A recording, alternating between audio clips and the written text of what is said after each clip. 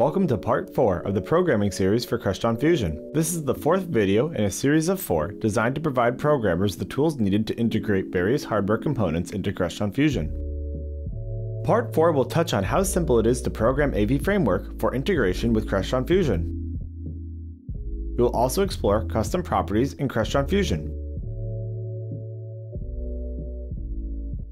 First, we will look at the web configuration for AV Framework.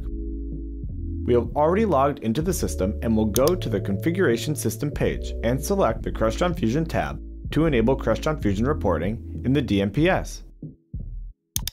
The room name and IP ID would be entered after pressing the Enable button in the lower right corner. Once Crestron Fusion has been enabled, note that the system is now offline. For those of you that program, this is the step where the code needs to be compiled and loaded prior to utilizing the system.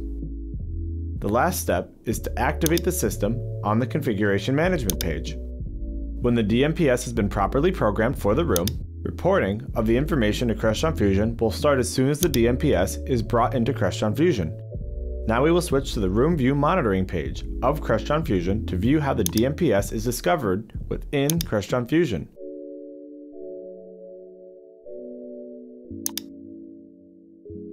Drop through the folders and select the DMPS.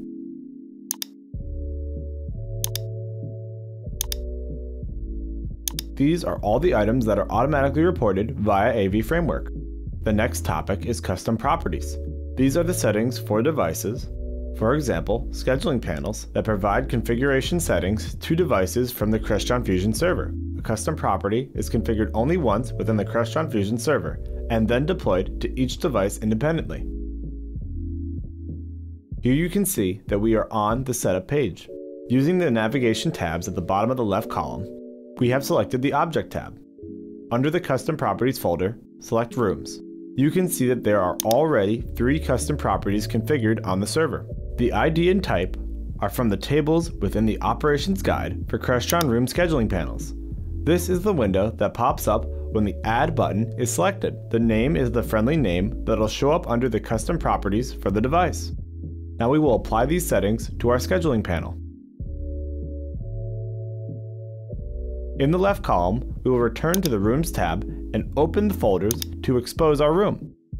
Double-clicking on the room name opens the configuration for the room. We'll select the Custom Properties tab and enter valid values based on the tables in the Operations Guide. The server will send the update to the panel when the window is saved and closed. One note regarding custom properties. When they are set from the Crestron Fusion server, they take priority over settings configured on the actual device. The server will re-push any changes necessary if they are changed on the local device. This has been part 4 of the programming series for Crestron Fusion. Thank you.